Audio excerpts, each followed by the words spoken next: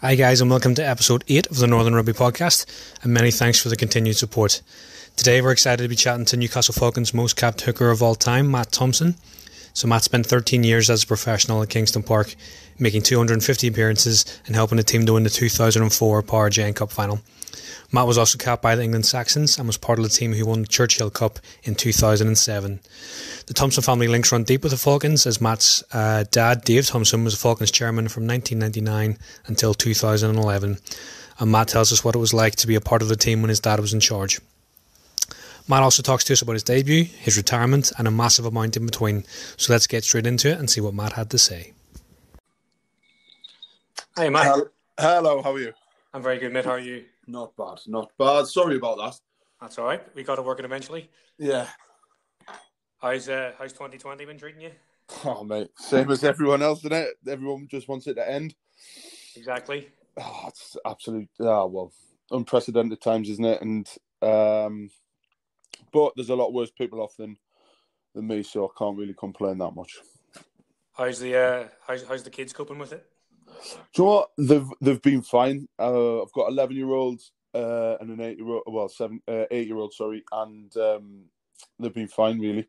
They're durable kids, and I think they've just, as long as there's sport on for my two, they're not that bothered, and they've got competitive football and they're training rugby, so the rugby hasn't started games yet or anything like that. I don't think it will do for this season. But apart from that, they're fine. And school, yeah, it's different, but they've forgotten what the norm was, so they've just cracked on. Really, kids are durable and they just adapt. And my two have pretty well, to be honest. So, yeah. Well, Matt, thanks very much for coming on the podcast with us. It's nice to have you here. Thank you very much for having me. Yeah, no problem at all. Typically, what we do is we just chat through your career and hopefully hear some stories that people haven't heard before. So let's go back to the very beginning with the young Matt Thompson and how you wound up as a full-time professional and how you joined the Falcons Academy. So just talk us through it. So I used to live in Germany. A lot of people don't know that. I was born in Brighton, and I used to live in Germany until I was 6. And then through my dad's work, we moved back to Newcastle, which my mum and dad are originally from. And then he took me to Newcastle Gosforth Rugby Club at the age of 6, which is actually the Newcastle Gosforth turned into Newcastle Falcons. Yep. And the mini rugby side, I used to play on the current Falcons ground, as it is now. So from the age of 6 to 16, I played at Newcastle Gosforth. And then I went to RGS, Royal Grammar School in Newcastle, which is a big rugby playing school, from 8 to 18, and that's pretty much where I learned how to play rugby. Yeah, with a good group of lads there. I mean, they've produced kind of few professional rugby players in that time, like current ones, Joel Hodgson, Will Welsh, I think Fraser Balmain went there as well. Yep. So yeah, I went there until I was 18 and left, and got asked to join the academy by a bloke called Paul McKinnon, who was head of the. It wasn't so much. It was in a different setup back then. It was like an under-21 setup. Yeah. So, and generally, what you had to do was join a university, and go to university, and then you got invited to play under-21 rugby for the club. And pretty much at that time, Northumbria University rugby team was Newcastle Falcons under-21s team as well, how it was run. So, I went. And who else was in that academy team with you? Phil Dowson was in it for a bit. He originally went to Leeds, and then after a year, he got a job, I think, in Leeds, but then and played for Leeds. But then he came up after a year. Jeff Parlin was in it. He was a year below me. I'm trying to think who else. Rory Best was there at Newcastle University. That's one that people always forget. People have no idea he was actually in Newcastle for a stage and could have been a Falcon. Yeah, so I think he went. He went to Newcastle University. He was a medic, not a medic, an agric. Sorry. Yeah. And he went there for 2 years, and then I think Ulster, sort of the draw of Ulster, with his brothers being over there and stuff like that, he left and went over there, and obviously everyone knows what a great success he made of his career. It was unbelievable. So so he was in that academy team, and then Toby Flood was through it at some point. Matthew Tate. There was a load of younger lads, younger than me, that came through that turned out to be unbelievable rugby players. Yeah, plenty of talent. And around this time, as you're kind of 16, 17 years old, this is when your dad, Dave Thompson, buys the Falcons. Is that right? Yeah. So he retired. He sold a company in London and came up, and pretty much he was getting bored in Newcastle. He retired and sitting, playing squash, drinking coffee, doing nothing. And then the Hall family, Sir John Hall, who used to own Newcastle United, approached him. And at the time that he was trying to build a sort of a sporting complex with obviously the football, the rugby, the basketball, and the ice hockey. Mm-hmm. And he tried to buy all them and build this sort of sporting club. He'd spent a lot of money building an amazing team that won the Premiership, or whatever it was called back then. But I mean, he had Rob Andrew, Popplewell, Doddy Weir, the works in there. But I think, same as everything, I think he didn't see it working long term for him. So he looked to sell it on. And my dad sort of grasped it at both hands. It was a dream of his, really. He'd played rugby all his life. He played for Novos, and he went to the same school as me, played for RGS and stuff like that, and just loved the business side of things, but also hugely the sporting side of things. And to buy a rugby club with Rob Andrew at the helm and stuff like that, it was a hobby for him at the time, and he grasped it with both hands, really. Yeah. So he bought it off Sir John Hall and went from there. Yeah. And what was that like for you? Obviously, as a young man who's thinking of maybe going down the professional rugby route, what was that like for you? It was exciting. I didn't really grasp when I was sort of 16, 17, the impact it may have on my life at that time for later on. And but at the time, I was really pleased for him. He'd sort of it was his dream to do this, and you could tell how happy he was and how much he was enjoying it day to day. The impact when I was 16, 17, it didn't really have an impact. I was just busy playing rugby at school. Later on in life, yes, it did, because it was my dream from a 6-year-old, being a ball boy at Newcastle, Gosforth and Falcons, that I wanted to play for Newcastle Falcons and be a professional rugby player. And moving on in life, yeah, it made it difficult, but like it was a challenge. I had opportunities to sort of go other places and play for other teams, but I chose not to, and try and make it a dream of mine to play my whole career. Yeah, which I nearly did. Excellent. And I suppose in those early days of your dad's ownership, the club are doing well in the Premiership. They win the 2001 Tetley's Cup. They've got a young kind of this young core of English players coming through, and then your debut rolls around. So you debut in 2002. Is that right? Yeah. If you tell me that date's correct, yeah, I'll believe it. And I know who it was against. It was against Newport in the cup. So yeah, played Newport in the cup. I remember we got our a good whopping on that day. I think it was about 40 odd points to very little, and it was almost one of those games where you send the bomb squad down to the team bin juice down to sort of fulfill the fixture.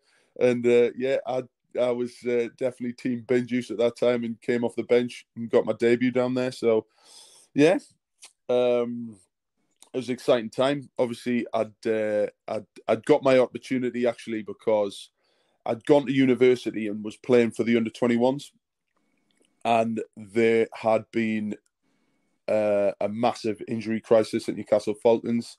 There was, I would have been about fifth or sixth in line to play for the first team.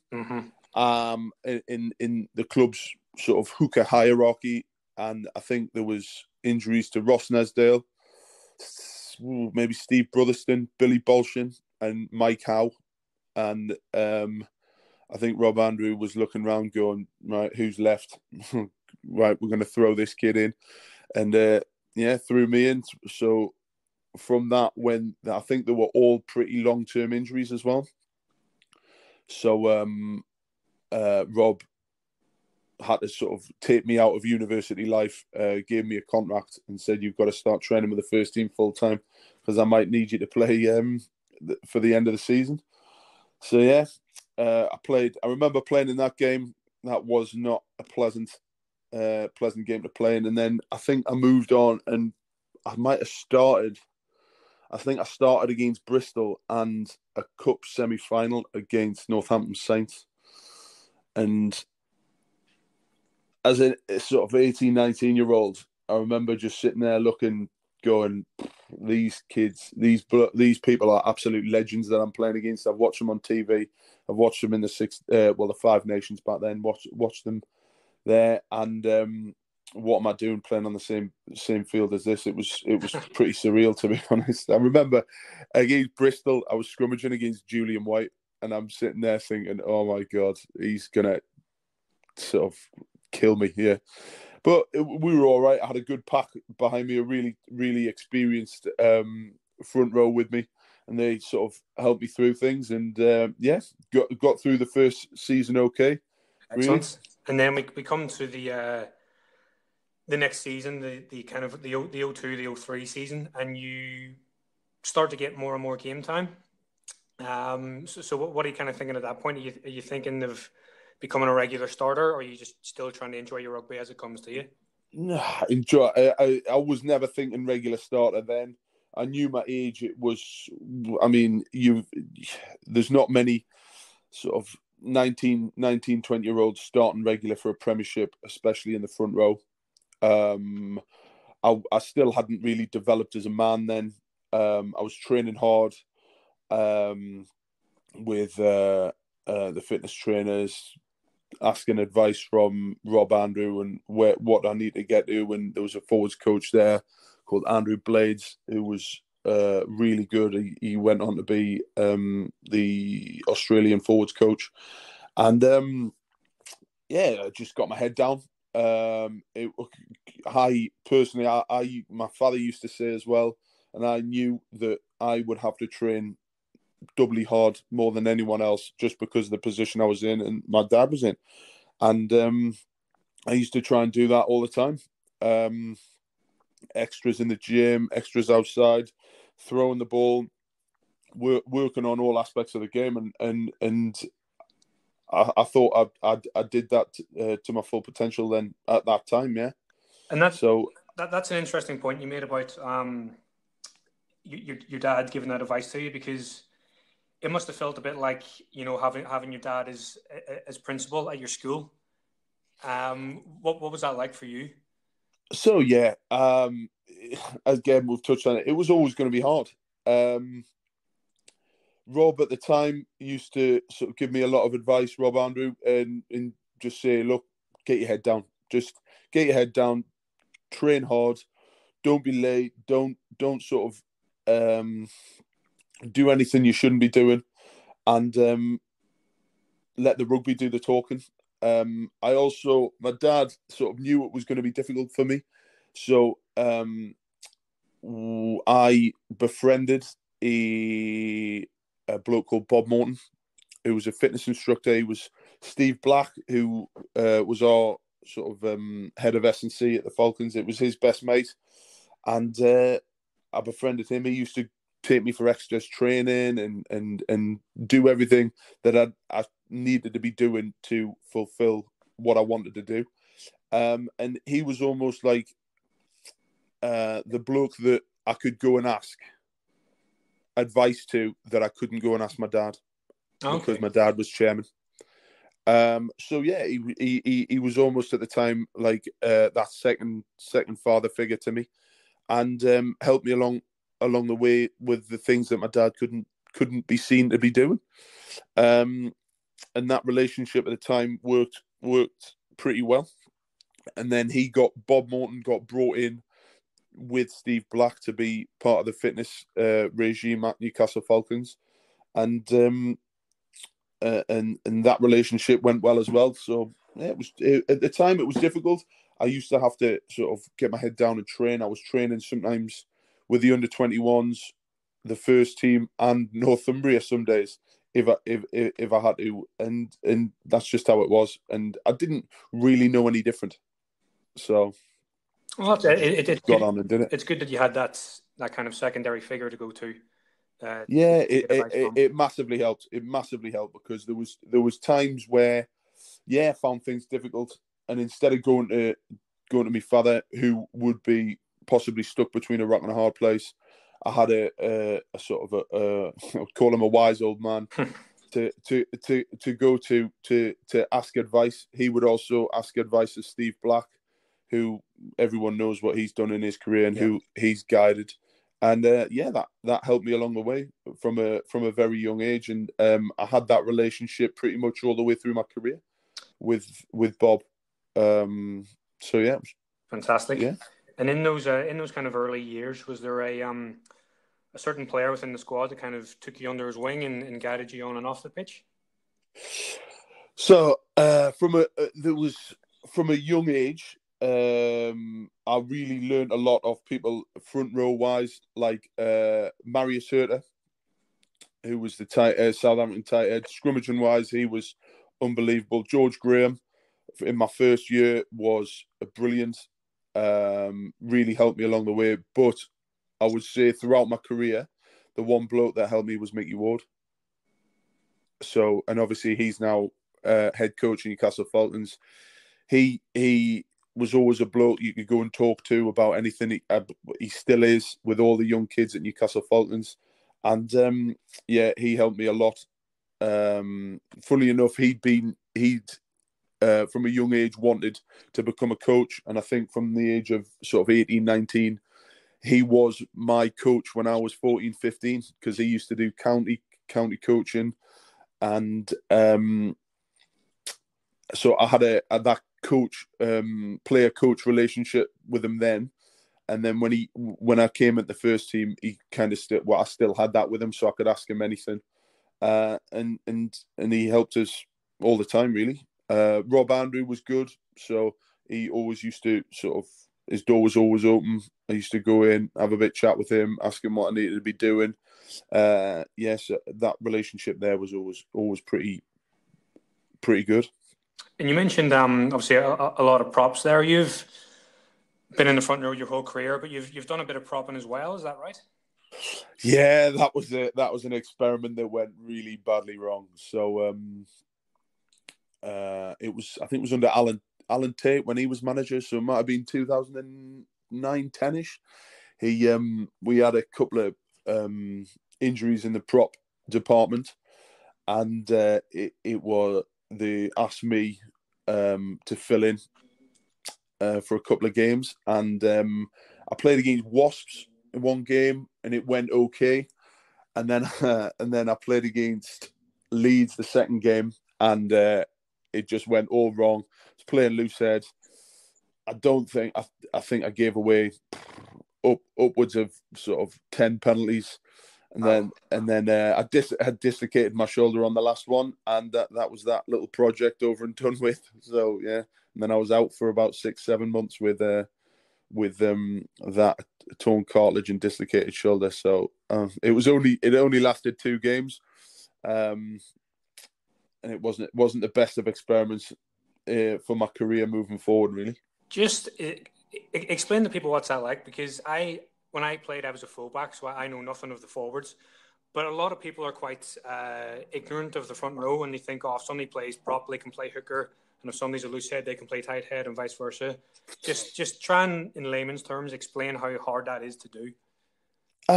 Yeah. So the scrummaging from hooker, I went from hooker to loose head. So I obviously had 2 people on either. Excuse me, my dog's just coming in. That's all right. The little British bulldog, he's snorting away. So I went from hooker to loose head in this experiment, and you've got 2 people binding on you. You are sort of cushioned into the scrum, and you can't fall out the sides. When you're loose head, it's a very different skill. So if you think about you hitting and you've got nothing on your left hand side of your body, and if you get it wrong, you see it quite a lot in the Premiership. You either fall down or your hips fall to the side, and the scrum collapses. Well, that takes years and years of career to master, and I only had a couple of months, and it didn't go well for me. But saying that, what I would say is Rob Vickers did it very well. He moved from hooker Falcons to loose head at the end of his career, and he did really well at loose head. Great player in both positions for them. So he obviously mastered it and did really well for himself. Yeah. Yeah, and it looks like they're for the season ahead. They're trying to do the same thing with Cal Cooper. So he's been quite possibly. He is from what I've seen, a very, very dynamic front row player, great ball carrier, sort of quick on his feet. So I hope it goes well for him. Yeah. They've got enough hookers, to be fair. So they'll have a look at him at loose head, and I know Mickey Ward will sort of have him practicing every day, and hopefully that will work well for him. Yeah. But yes, to go back to your earlier days, then we get through the 02-03 season. We come to 03-04, and the Falcons wind up making a cup final. Yeah, I mean, that was sort of one of the best early memories of my Falcons career. That day, we were reasonably fortunate at the time of how we progressed into that cup final, because a lot of people can't remember that we thought we were preparing to play Wasps in a semi-final, and I don't know how they did it, but they lost to, I think, it was Birmingham team. So was it Pertemps Bees? Pertemps Bees, yeah. Yeah, they lost in the semi-final with all their superstars on the pitch to Pertemps Bees. So we ended up playing a semi-final against them, which we progressed through to. And then obviously full house at Twickenham against Sale, which was sort of that was the first real game where you're playing outplayed in front of sort of 80,000 people at Twickenham, and I just thinking, wow, this is unbelievable. So I was on the bench for that, and Nick Macon, Falcons hooker, started, and then it was up there with one of the most exciting finals there's ever been in a cup final, because the scoreline was just to and fro. Dave Walder kicking the goals, Charlie Hodgson sort of coming back. It was so exciting, and then at the end, all I remember really is we were on their line. Phil Dowson's picking it up, and then our whole packs just latched on him and somehow drove him over. Thought the game was won, and then the referee says there's 3 more minutes left. So the last 3 minutes was the most nerve-wracking I think I've ever been. It was to see us over the line. It was a builder of a game. We had Tom Way was on the podcast with us last time, and we were talking about the game. And the full match is actually on YouTube now, if you want to go back and watch it. Well, funnily enough, my son, obviously, he flicks through YouTube all the time and stuff like that. And the other day he was watching it, and I found him watching it, So yeah, he was quite a proud little son there, seeing a 24-year-old dad playing at Twickenham. So yeah. Yeah. It was an absolute belter of a game, and that cup final win also meant that the Falcons got into the Heineken Cup the following season. That was again. That was another tough sort of battle run of games that we had. You had I'm just looking at the group now. So you got some revenge on Newport. So you beat them twice. Yeah, we had Newport, we had Perpignan, was it? And I think we had Edinburgh. That's correct. Yeah. So obviously in that group, Perpignan were the sort of danger boys. They had a very, very good squad. But saying that, at the start of the year, the club invested heavily in a massive pack. All I remember is the start of the season, sitting there thinking, wow, these boys that we've signed are huge. So it was like Colin Jarvis, I think we signed him, Corey Harris, Macca, who you previously had on the podcast as well. Good lad. Yeah, Luke Gross. He was a big American dude, the 6'10" bloke, nicest rugby player you could ever meet. If you got on the wrong side of him, you just run for your life. Another one like that was Andy Perry. I think we signed him that year. Ex-Royal Marine Commando, second row. He had bigger biceps than most people's legs. Andy Long, good England international hooker. There was Robbie Morris as well. So the pack, I think we looked at it and just went, right, we've got to have massive pack. And I think that Rob did his job about buying the biggest, meanest rugby players they could to try and fulfill that and compete in that Heineken Cup. So, we started off there in Perpignan. I think we went to Perpignan first and got an absolute tanking. If I'm right, I think we lost something 30 odd 10 or something like that away. Close, you were 33-12. Right, okay. And I remember we lost Andy Buist to an ACL and Johnny Wilkinson to an ACL as well, or a suspected ACL. So we took a good licking that day and came off the worst with a load of injuries. But we fought back. We beat Edinburgh home and away, I believe. Mm-hmm.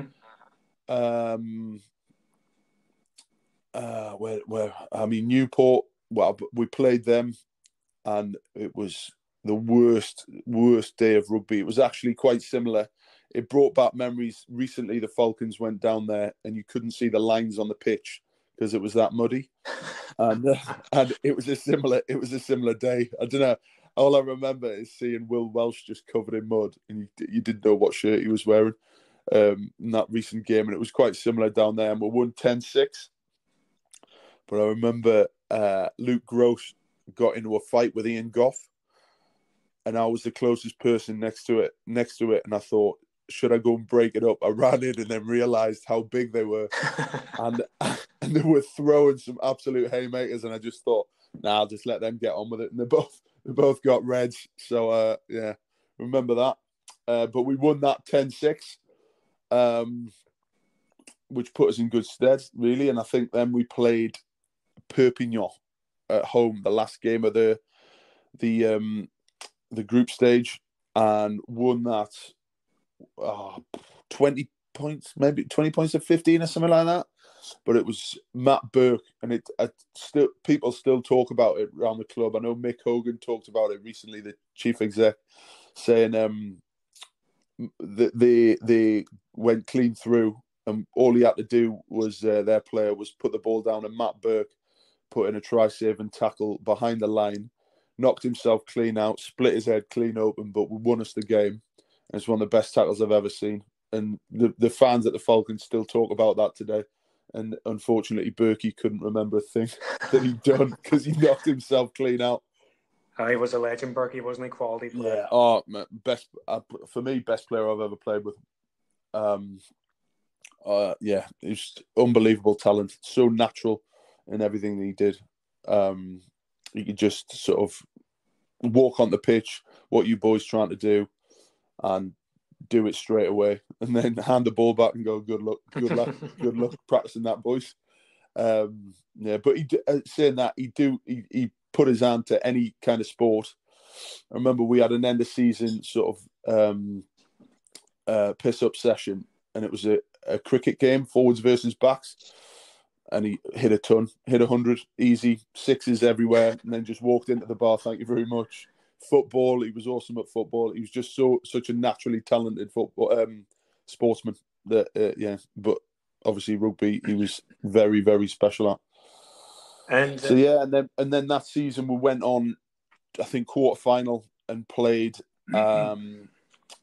Stade, and that was another sort of memory of mine, similar to the cup final, Powergen Cup Final, of playing in the what's it called now, the Paris Saint-Germain stadium. Is it Stade de France? That's the one, yeah. Yeah, played in the Stade de France there, but like the whole day was just brilliant from start to finish. We apart from the result, obviously, but we remember having a hair-raising sort of journey to the ground with a police escort and the buses going around corners on two wheels. And the whole city was jam-packed, and we're going around the Champs-Élysées on two wheels, and I'm sitting there thinking, what is going on here? Got to the ground, can girls greeting us in the stadium, pink flags everywhere. It was just, they know how to sort of entertain and do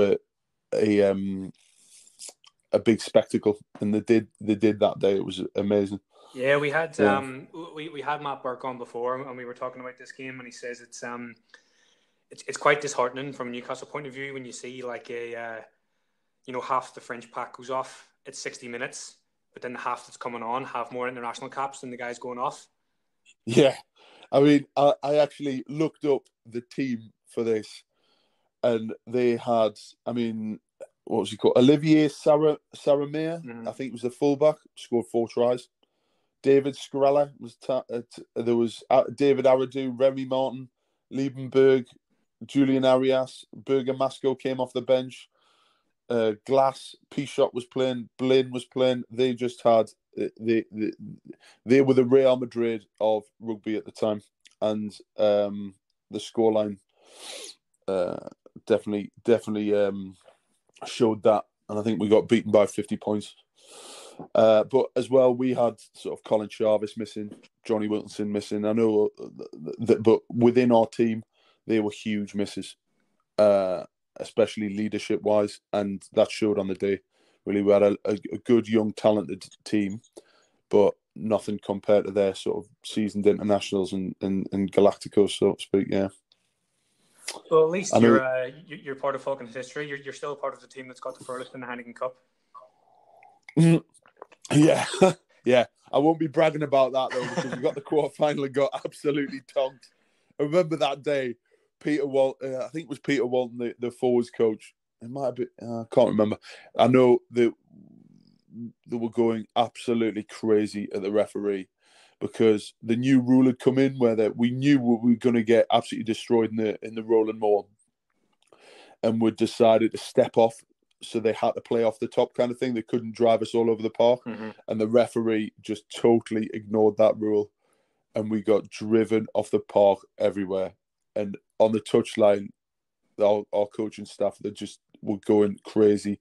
Thought they were going to have a sort of heart attacks and stuff like that. But it is what it is. The result on the day was fair. But if you look at some of the players, young players that we had, I imagine that was a good learning curve for some of them, likes of Floody and Tatey and Jeff Parlin and things like that. Yeah. And then moving forward for yourself, you're not far off your first Saxons call up. So how was that for you? Yeah, I mean, I think it was the season after that. Got called up the end of the season. For that, it'd been a reasonably strong season for me. Started the majority of the games. So yeah, but the only disappointing thing was the Churchill Cup was in England that year, instead of sort of the usual getaway trips to Canada or somewhere glamorous. We got stuck at Heathrow. So we were in the Hilton at Heathrow. Fair enough, playing at Twickenham and things like that. But I would much prefer the Toronto trip or something along those lines. But yeah, obviously, it was my dream to represent my country, and got it. Was sort of involved in all three games that we played against Scotland, Ireland, and the final against New Zealand, Maori. But I put that good season down to the club decided to take me and Johnny Golden away to a thing called Irans in New Zealand, which is International Rugby School of New Zealand. So they flew me, Johnny Golden, and Peter Walton, the coach, out, and we did a 4-month pre-season out there. Sort of getting taught off Sean Fitzpatrick, Angus MacDonald was there. There was a load of New Zealand legends. What was it? The number 8 legend is called Bill. Is he Bill? Someone can't remember. There was, and that really set me in good stead for that coming season. I hit the season really fit, rolling, ready to go, and just went from there. And both me and Johnny Golden did really well that season. So yeah, the Churchill Cup itself, I think it lasted 2.5, 3 weeks in London. And it was tough. There was me, Lee Dixon, Phil Dowson from Newcastle, and then the rest were London boys. So what used to happen was we used to train, and they all used to shoot off home to their houses and then report back in the morning for the team meeting and stuff.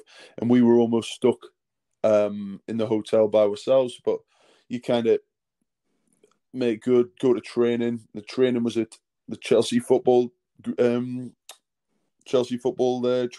paddock, which was an eye opener. And then sort of. Yeah, it was what it was. It was enjoyable during the summer. We won it. Very proud to have won it. And then sort of moved on. And what's it like? What's the difference training with that kind of international group with a lot of lads who would go on to become full internationals compared to back at Kingston Park? You're back. Hi, sorry about that. That's all right. So you just sort of said about the difference between playing England Saxons with those boys and the Falcons. Yes. Yeah, I mean that it was international level, obviously, but the players that we had in that squad weren't Saxon players. They were up and coming England international players. We had Cipriani, Saki, Bartley, Haskell, and Tom Croft. Like those boys are. Well, all amazing England international players, and they sort of raised the bar on training, the intensity, sort of the skill levels, everything, and it was a good learning curve for me. I learned sort of what it takes to be, or what it takes to be at that level, and the standard of training it was, and I learned a lot when I was with them, and during the Churchill Cup, you just saw the difference in class between sort of standard Premiership players and then that England elite, which was sort of Tom Croft single-handedly won us the Churchill Cup with like an amazing individual try. James Haskell was in it. He then went straight into the England squad for the upcoming World Cup. Cipriani was just sort of what he is and still is now. Just got total X factor. Can see how to break defense or anyone else and does it straight away. So yeah, it was a brilliant learning curve for me. So yeah, and I really enjoyed my time there, playing in Twickenham in front of a load of people, and obviously winning it was a good finish to it. Yeah, excellent. And coming back to the Falcons, so the Falcons from kind of 2008 to 2012, it's a strange period because there's a lot of guys leaving at this time. So Floody leaves, Tate leaves, Mike McCarthy leaves, Matt Burke retires, you've got all these great players leaving, and the club kind of goes into a little bit of a decline over those years. So what was it like behind the scenes? I mean, you mentioned those boys, but I think the catalyst at the start was Wilco leaving.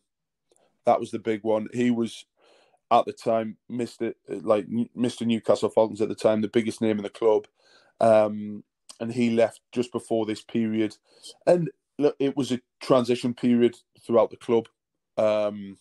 We had a load of managers over this period, or directors of rugby or head coaches, in and out, and there was not a massive amount of stability within the club, and that caused a lot of the good, talented young players to leave, go and play for sort of better clubs in the league, and then and crack on for England recognition, which pretty much all of them did. So fair play to them. But yeah, Floody left as well.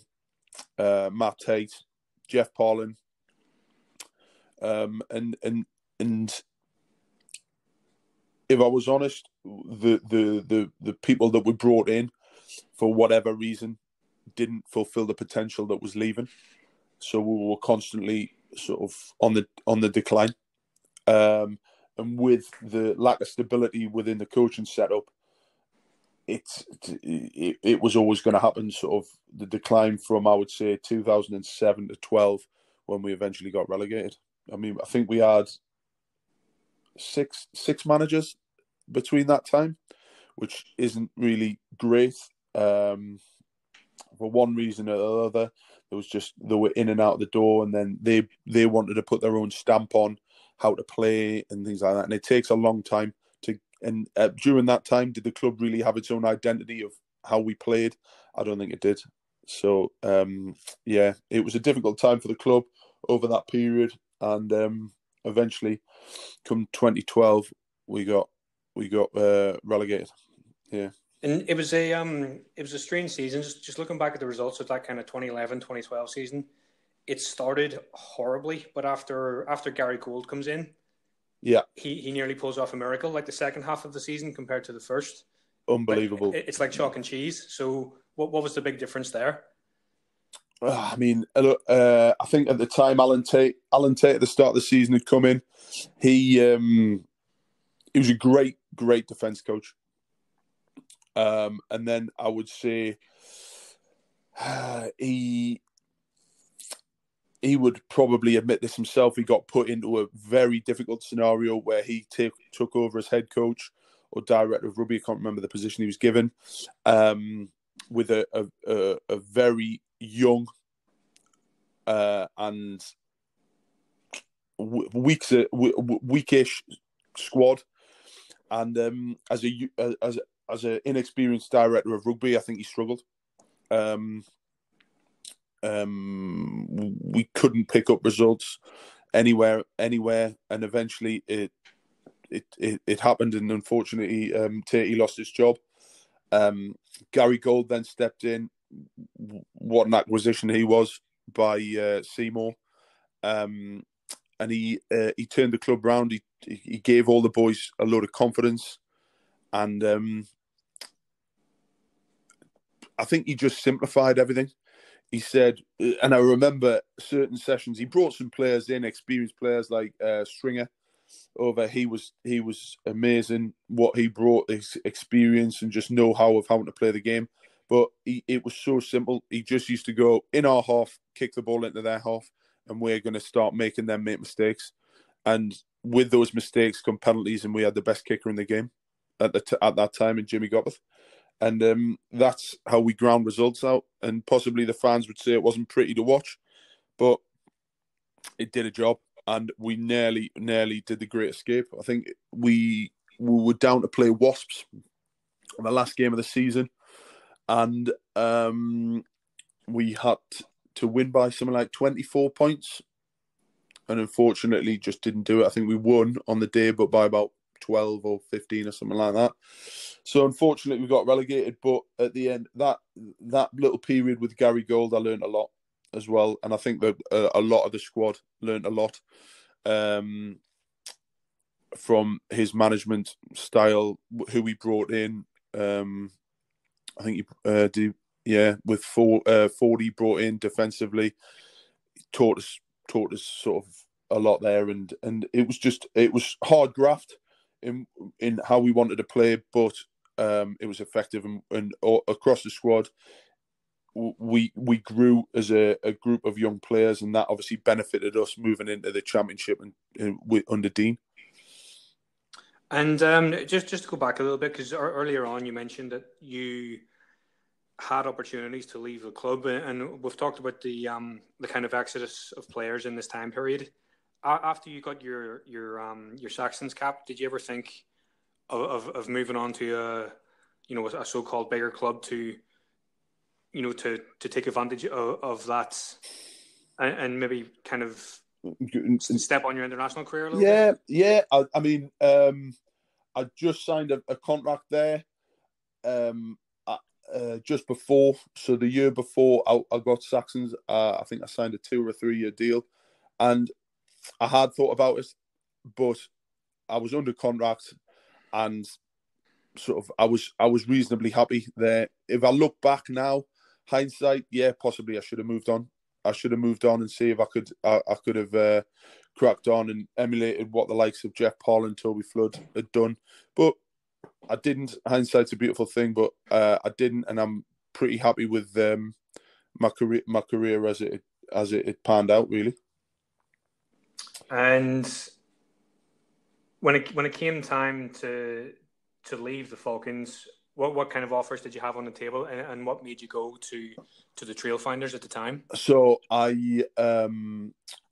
it was quite quickly how I left the Falcons, and so I left and I hung around Newcastle for a couple of months, just finding my feet. It was a bit of a shock, but I found my feet, and I was playing for a club called Darlington Mountain Park, who was sort of an up and coming local club. They are a dark horse at the minute in the English leagues, and I think they will be the next Ealing Trailfinders, if I'm honest. But so I went there, played there for a couple of months, and then Ealing Trailfinders came up with an offer. They were still in National 1, but they were investing heavily in the stadium, in the squad, everything, and obviously we all know where they are now. So I thought it was a good opportunity to go down and join sort of Wardy and try and win some things down there and establish them and try and get them in the Prem. So yeah, it was a great club. It was a good time to go down there, really. I went halfway through their National 1 season, and it was good. It was exciting. You go places that you had never visited before. I'd never played before.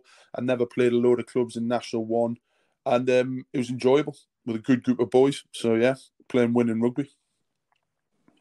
And I wanted to ask a question about the boxing. Where did that come from? Right. So after rugby, I played for Ealing there for 2 years. I'd left my wife and kids up in Newcastle, and I was living with 3 other lads in London. Really, really enjoyable. But we sat around bored a lot of the time.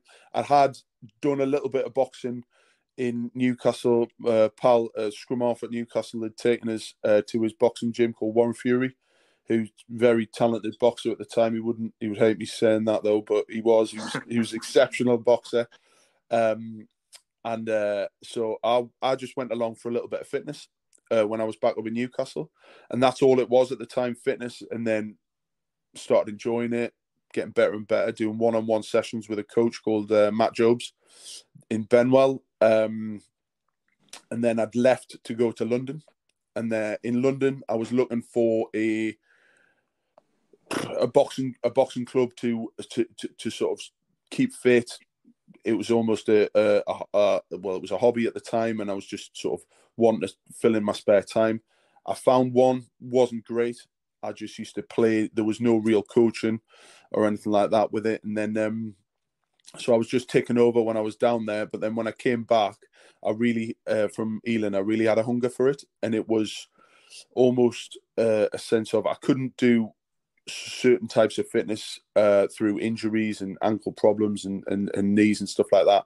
But boxing ticked up. It was there, and I didn't feel any pain when I was working really hard with it. So I sort of threw myself at it. I was still playing rugby, so I was at a local club. So I was just doing 2-3 sessions a week, keeping fit. And then when I finished rugby, my coach at the time, Matt, said, "Do you want to have a go at your pro license?" So yeah, I jumped at the chance, and I've been doing okay against pros in the ring, in sparring, things like that. So I jumped at the chance and went for it. But I was a typical rugby player in the boxing ring, where in rugby you're told to lead with your head. And sort of when you're clearing out rucks and stuff like that, you throw your head in, and then the rest of your body follows. Well, it's exactly the opposite in boxing, but unfortunately, I couldn't sort of grasp that at the early days. So I just used to lead with my head all the time, and sometimes it didn't bother us getting punched in the head. I was just sort of battle hardened from it from rugby, and then other times get sort of sparked out But I enjoyed it. It was just it was there, and it was filling a gap of that combativeness and the competition that I'd missed whilst I wasn't playing rugby day on day and training all the time. So yeah, that was a brilliant part of my life. I still go sometimes to the boxing gym. I've had a couple of fights lined up before the COVID pandemic hit. But unfortunately, I haven't been back since the COVID stuff's really kicked in and closed all the gyms. But hopefully I'll get back into the swing of things and maybe have 1 or 2 more fights lined up for us. And what did the wife make of your boxing decision? Loves it. Do you know what? She loves it. Really? She knows what I'm like. She knows that I'll just, even if she said no, you can't do it or what have you, I would do it anyway. So, but she used to come to all my fights and really enjoyed it. Doesn't matter if I was winning or getting absolutely battered all over the ring. She'd still cheer me on and loved it. And yeah, my mum didn't particularly enjoy it. And when we showed her videos of me getting battered in the ring off some big 6'7" bloke from Middlesbrough, she wasn't too keen on that. But apart from that, everyone else was fine with it. Yeah. Good. I mean, you're at that stage now where kind of you're going into the next phase of your life, and what's interesting is we've had guys on like Mike McCarthy and Jamie Noonan who've said when we retired we didn't really know what to do and we felt a bit lost. Are you in that same kind of boat, or do you have a good idea of what you want to do in the future? No, so I am owner of a facility quite close to the airport in Newcastle, and it's got a pub on it. It's got offices and a sporting pitch. So I run that day to day with a pub, and I've got I rent it to different sporting teams, from local football teams to American football, university, Newcastle United ladies play there, things like that. So that fills my day pretty much 7 days a week, organising that. And then we've got the pub. I've got a manageress that works in there. So yeah, that's what I'm doing at the minute. I run that, and keeps me busy. I had that planned when I was down at Ealing for when I finished rugby. But saying that, initially when I finished rugby, I felt lost. I felt like it was you were in a career where you had all the camaraderie of 40 boys in and around you day to day, and you were training together. You were almost living on each other's in each other's laps, and then it went from that to nothing. And you as a sportsman, you feel lost because it is literally just stop, click your fingers. You don't have that anymore. Move on to something totally different. And some people move into the professional world, and I imagine that is very, very difficult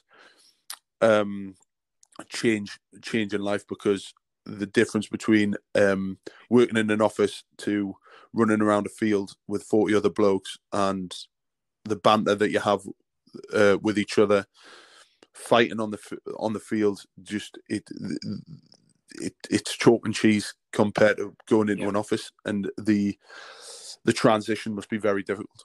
I didn't have that. I sort of just day to day, I'm my own boss. I can do whatever I want in those terms.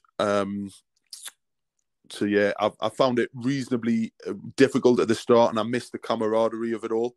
But the transition wasn't too difficult.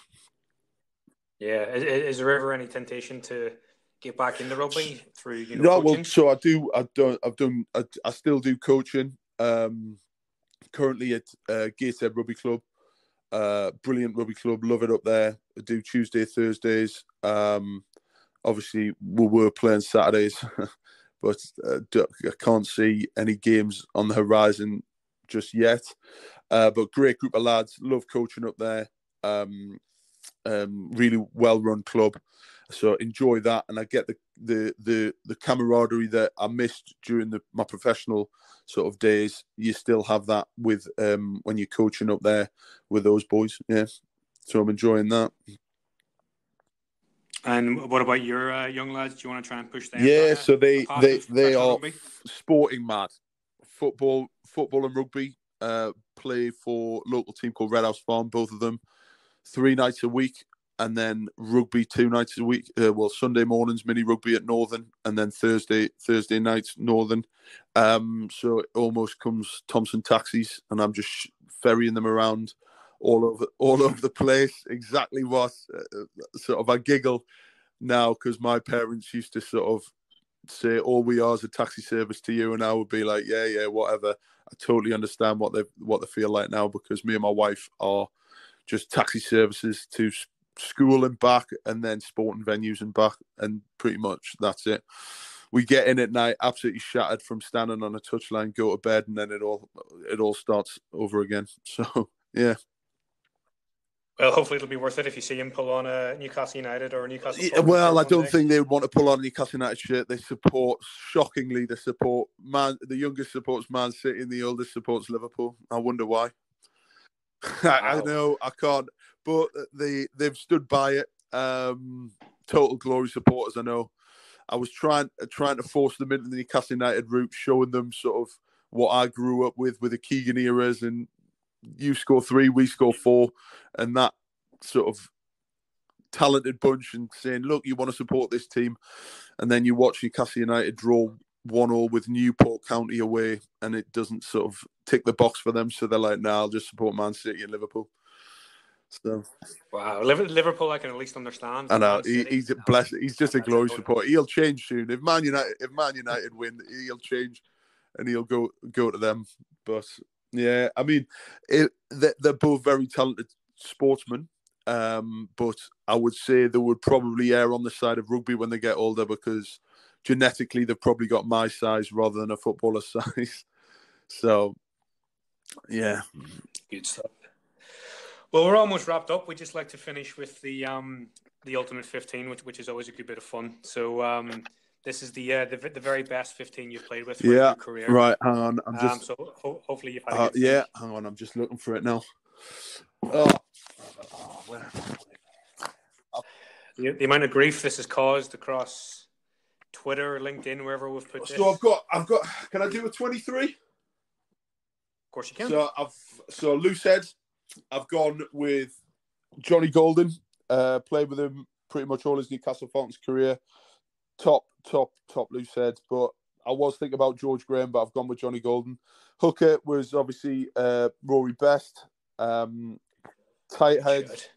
It was difficult, this one. But, I mean, there was Davy Wilson, Kieran Brooks, and Marius Herter, but I've gone with Carl Heyman for obvious reasons. And then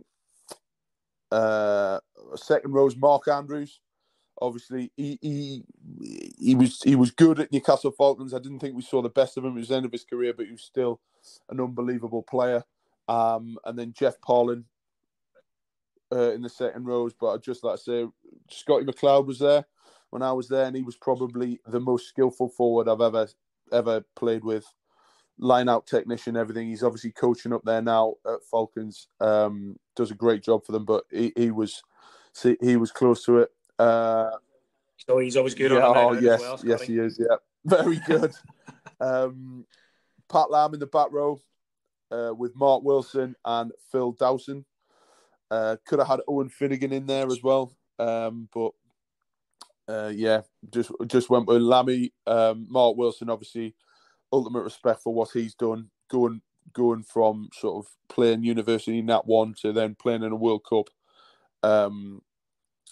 World Cup final and still playing for England and going strong. He's superb.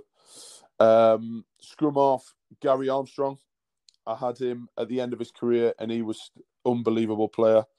Could have had Mike Blair as well. He was a top international British Lion, top player for Newcastle Falcons. Number 10, no guesses there. It was Johnny Wilkinson. A winger. He used to play back row, but in the early career, he played winger, and I've gone with Epi Taioni. Oh, interesting. As a young player, he would be, when he got the ball, he always excited me. He always used to do something, and he would be the last person you wanted to tackle or get tackled by because he would just end people. It's brilliant that Tom May, our last guest, put him as a 6 in his ultimate team. Yeah, put him at 11. Yeah. That's I mean, he, to be honest, you just wanted him on your field. At 6, I would say he was so disinterested in lineouts, it was unbelievable. So I had to put him. He didn't want to be in any lineout, any driving ball, but give him the ball in hand, and he was scary, man. I was thinking about putting Sonotti in there as well. His feet are ridiculous. Some of his highlights reel in Newcastle Falcons is just phenomenal. Some of the steps and the power he's got is amazing. 12, I'm not sure if anyone will pick him, but it was Mark Meyerhoffler.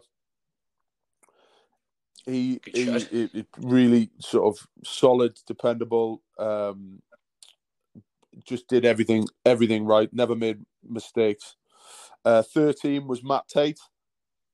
14, Inga the winger, Inga Twingamala, and 15, Matt Burke. Brilliant. And then on the bench, I've had Scotty Lawson, quality player, one of the best throws the line-out ball I've seen. George Graham, Kieran Brooks, Doddy in the second row, Mike McCarthy, Macca, Mike Blair, Jimmy Gopeth.